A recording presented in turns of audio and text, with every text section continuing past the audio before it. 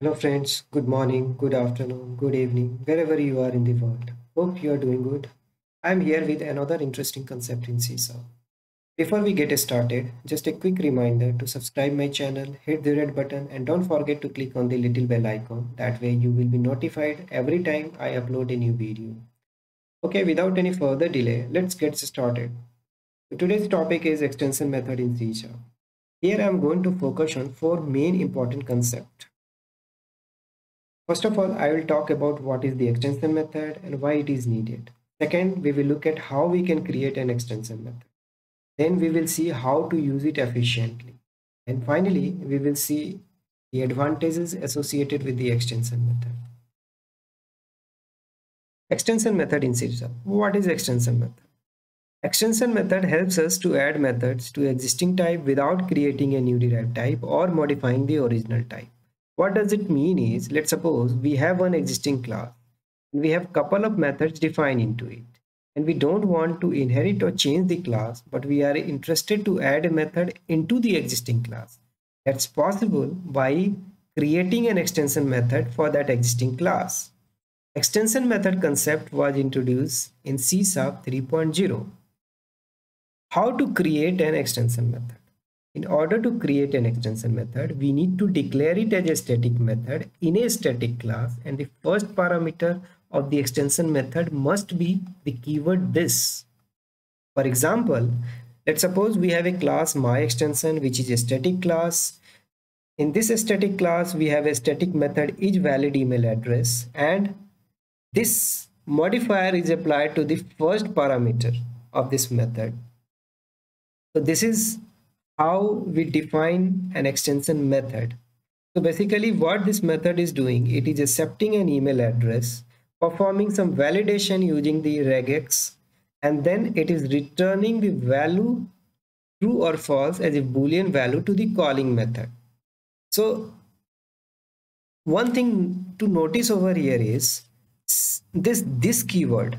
This keyword is applied on the first parameter.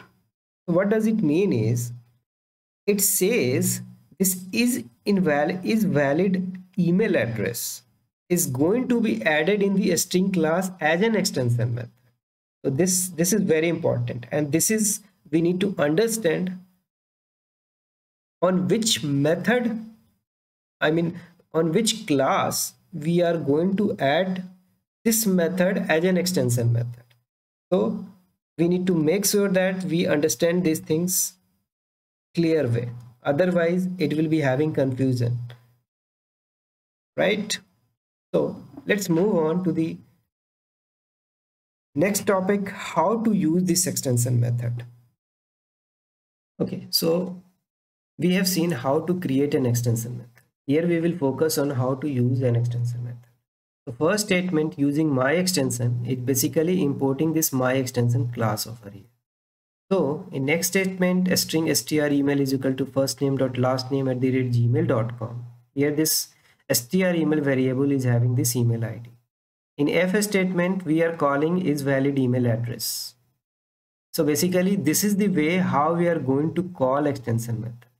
For calling this extension method, we need to write this string variable str email where this email ID is stored.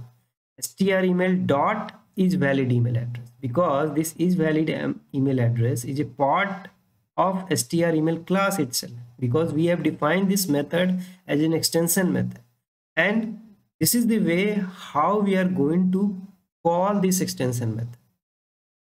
Okay, so based on the result, if value is returning as true value, then this statement will get executed. If we are going to receive false value, then this statement will get printed on the console. Okay, so we have seen how to create an extension method and how to use an extension method. We will see these things in action in Visual Studio. Okay, so this is the Visual Studio. So right side, if you notice, this is extension method demo. This is a project. This project is nothing but a console application. This console application is having class program.cs. In program.cs, we have defined this myExtension static class. We have this isValid email address as a static method. and we have defined this method as an extension method with the this modifier. So this modifier basically tells that we have this is valid email address is going to get attached with this class string str email. Okay, so this method will receive input and then processing that input. I mean, input in the sense over here is the email ID. Okay, so it will verify whether that email ID is valid or not. If it is valid, then it will return true value. If it is not valid, then it will return the false value. And in main class program main class, here we are having this main method. In main method, which is an entry point of this application, here we are just printing demonstration of extension method as a part of example 1. And here str email dot is valid email address, we are calling this extension method. Based on result, based on return data as a true or false value, it will be decided whether it is going to get printed is valid email address or is not a valid email address.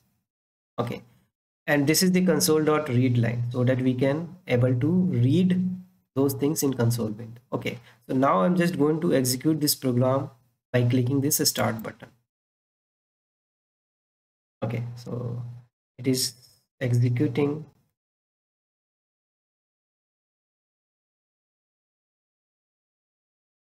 Now the output appears in this console window. Okay, so this is the demonstration of extension method as a part of example 1, and this statement got printed. First name dot last name at the rate gmail.com is a valid email address. So, yes, now we will see another example. As a part of the second example, I have created program underscore 2.cs file. Here we have defined one sealed class, my class, in which we have two methods, method 1 and method 2. It is just printing the statement. Method 1 prints a statement, this is a method 1. Method 2 prints, this is a statement, this is a method 2. Okay, so next we have a static class, my extension class, in which we have defined two extension methods, method 3 and method 4. This method 3 and method 4, we have defined extension method for this my class. That's what we are attaching using this keyword, right? So if you notice, this method 4 is having extra parameter, a string str. So we are going to receive this str, I mean that input str. So we are just printing this is an extension method 4 that accepts another parameter, a string whose value is whatever the input that we are going to receive in this method, it will get printed. Okay, so now just move to the main program. So this is the main program, program underscore 2, where we are having this main method. In main method, we are just writing that we are going to demonstrate of extension method example 2. Okay, so here what we are doing, we are going to create one instance of this my class. Instance creation is done, then we can call method 1 2 3 4, right? If you see my class method 1, my class method 2, because these method 1 and method 2 is defined under this sealed class, but this method 3, method 4, now it appears, it is a actual method of this my class, because we have defined method 3 and method 4 as an extension method for this my class, right? So we can call my class dot method 3, my class dot method 4. And in method 4, because we are passing extra parameter over here, okay, so we have written this sum string. So that sum string will go, and in this method 4 we will be receiving that value, and whatever the value we are going to receive, we are going to concatenate with this statement, and we will be writing those things in the console window. Okay, let's suppose, let's go and execute this program.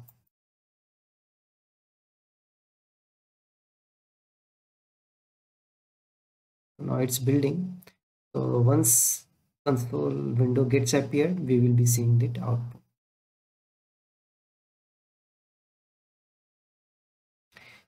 Okay, so build started project extension method demo. Okay, so if you see, that it's processing. Okay, so if you see, this result appeared into this console window. Demonstration of extension method example 2. This is a method 1, this is a method 2. This is an extension method 3 for my class. This is an extension method that accepts another parameter string value whose value is sum string, right? So if you see the value that we have passed sum string, it went and got concatenated with this statement and appeared in this console window. So we have seen how to use extension method extensively. Now we will look into that what are the advantage we are having. Okay, here we will see what are the advantage of the extension. Number one advantage is it enables us to add new methods in the existing class without using inheritance. So if you don't want to use inheritance, extension method is the best choice to use it. New methods can be added in the existing class without modifying the source code of the existing. Let's suppose there is a scenario where we don't have the source code of the existing class in our hand. Okay, and we are interested to add new method into it. We can add it using the extension method. So that is the advantage. Final point is extension method also works with the sealed class. Yes, so sealed class, as we know, we cannot inherit that, right? So if we want to add new method into it, we can add it using the extension method. Okay, so these are the advantages. So that brings me to end of my session. In this session, we looked at what extension method is, how to create it, how to use it in a program, and also we demonstrated with example. And at the last, we have seen what are the advantages of the extension method. Okay. Let me know in comments if you want me to cover any other interesting topic, and will do my best to cover those topics in upcoming video. If you like this video, hit the like button, share it with your friends and colleagues, subscribe to my channel if you haven't done already.